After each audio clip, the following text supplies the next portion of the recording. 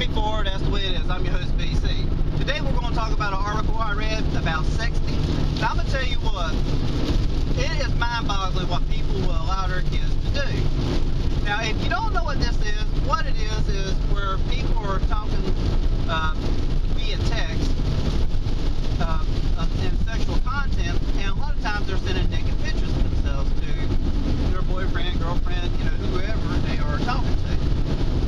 Alright, the thing of it is, once this picture leaves your child's phone, and goes to the person they're talking to, it belongs to that person now. Now, here's where it gets tricky. Now, that is, sad to say, it's legal for them to do that. That's why it's very important to know what your kids are doing. Alright, now, once that other person gets that picture, and if they send it out to friends, then guess what? That is a criminal offense. That is punishable by law. There's, you know what? They've not even come to a conclusion on what they're going to do with that yet, because right now there's a case over in Canada where a young girl has got her boyfriend's phone and found pictures of his ex-girlfriend and found out that he was still talking to her. They had some kind of a friendship. She sent out pictures of her and basically was talking junk.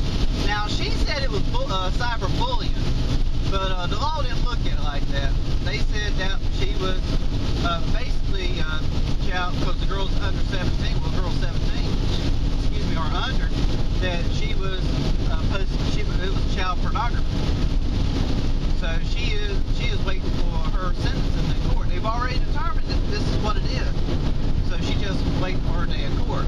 So it went from bullying to basically child trafficking in a sense, because it's not necessarily the person, but you're putting out pornography. You're putting out pornography out there.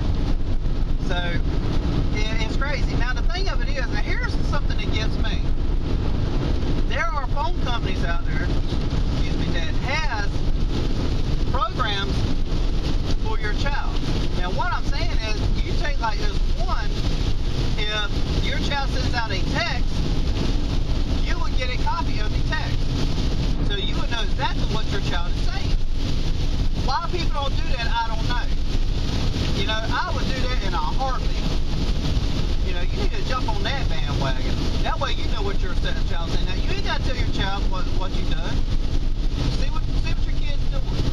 And that day you may look at that as sneaky or whatever, but I'm gonna tell you what, if you're trying to be your child's friend, then you got a rude awakening coming. Because you got to be a parent. Because that's what you're there for. You're there to be the parent. You're called a parent. You ain't called my best friend.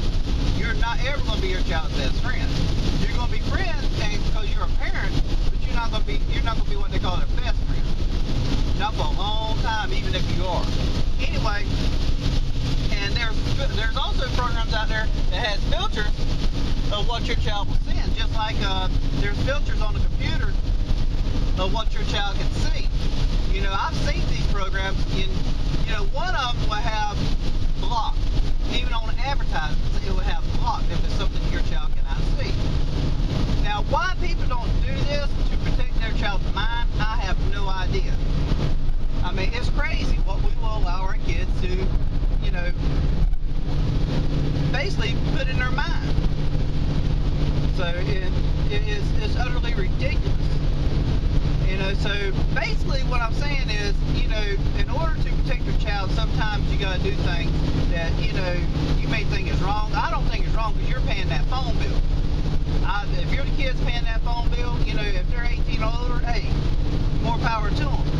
But, there's an old saying, and I've heard it when I was growing up, and you know what? You don't hear it that much anymore.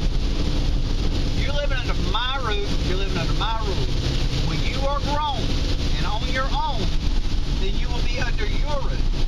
I'm tell you what, my parents didn't care if you were 40, 50, 60. If you living under their roof, guess what?